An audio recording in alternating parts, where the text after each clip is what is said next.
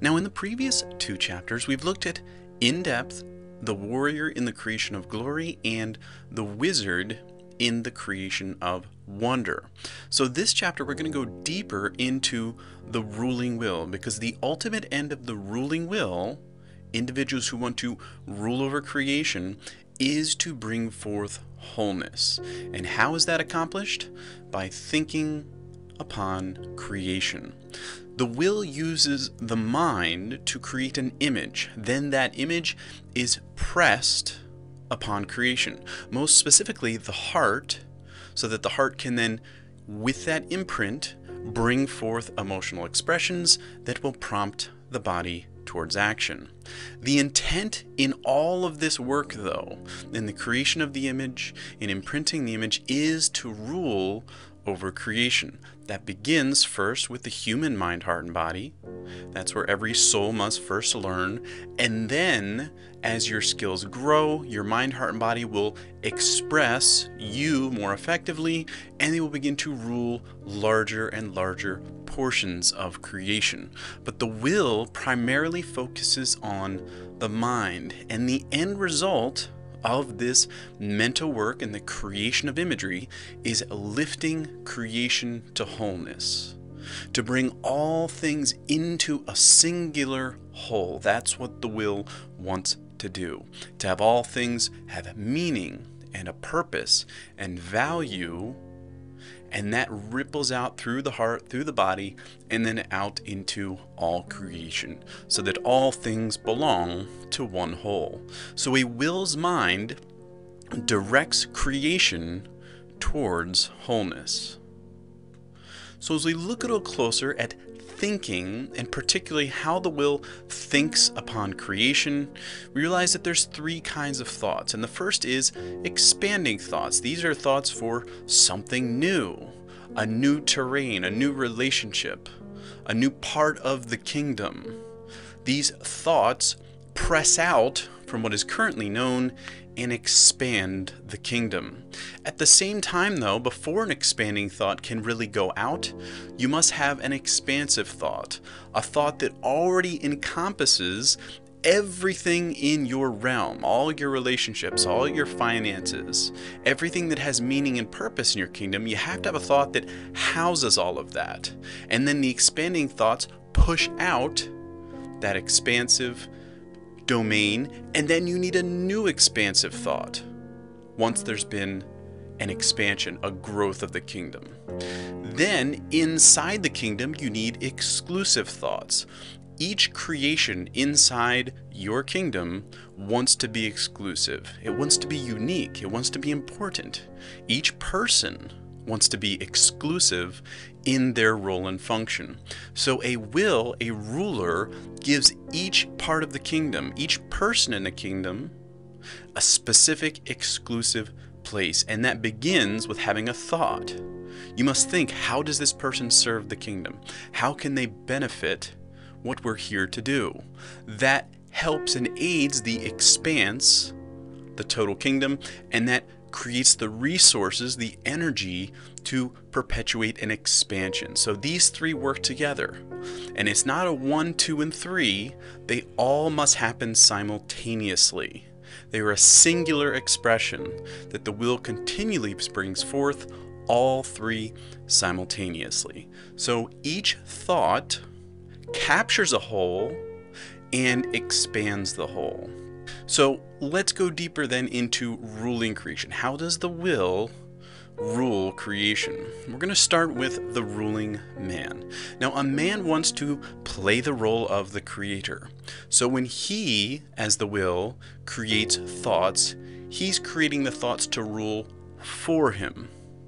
He doesn't actually want to do the ruling. He wants his creations to do the ruling for him. So a good example of this in modern government is laws.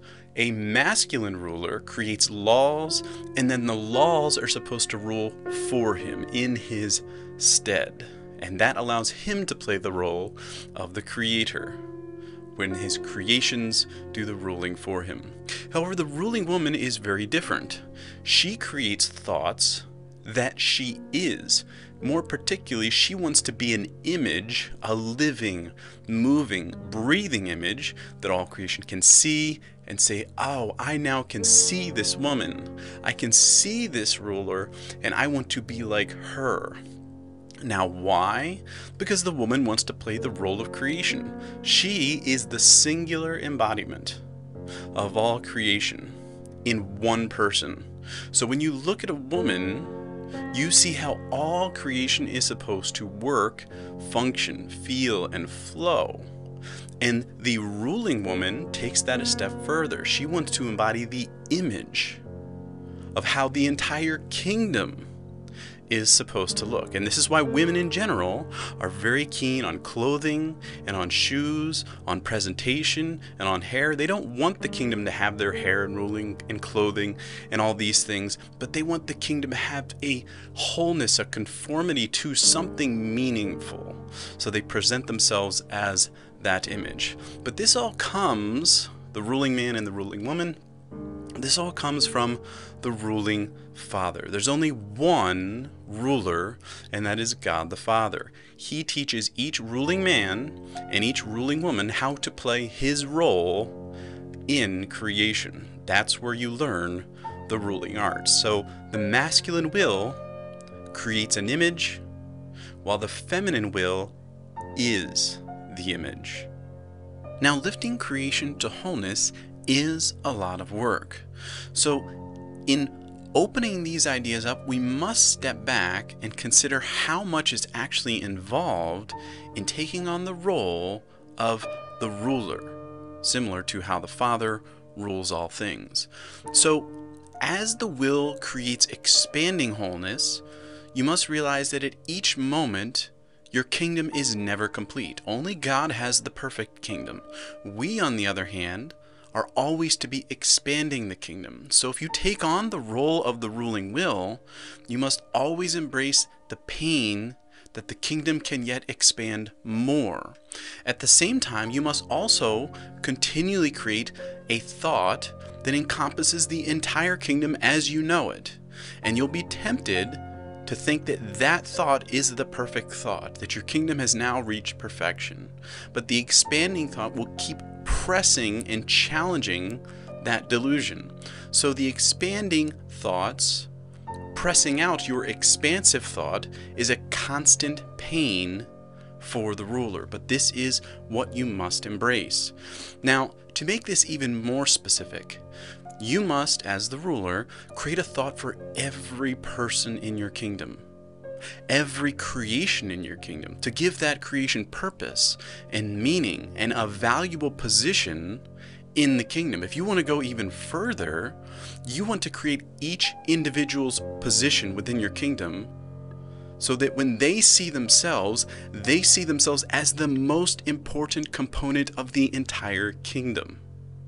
Now you say, well, why would you do that? Because that's how the Father creates our position. If you've noticed, your position, your perspective is that you are the central figure in your world. And you are. Why? Because this is the way the Father rules. He gives us each a position, and we view that that is the most important position in the entire universe. And that's exactly the way it's supposed to be. So this is a lot of work to create this kind of exclusivity for every single member, every single creation within your kingdom. However, there can be only one will. Only the Father is the will. Yet, there can be many who play the role of the one will. So it's not wrong for you to claim a strong position that you are the one will. That's what you're supposed to do. But remember, this is just a role that you're playing. You're playing this role for the benefit of creation, for the benefit of the wizards and the warriors around you, and you want to show them, show all of creation, your interpretation of who the Father, the one will, truly is.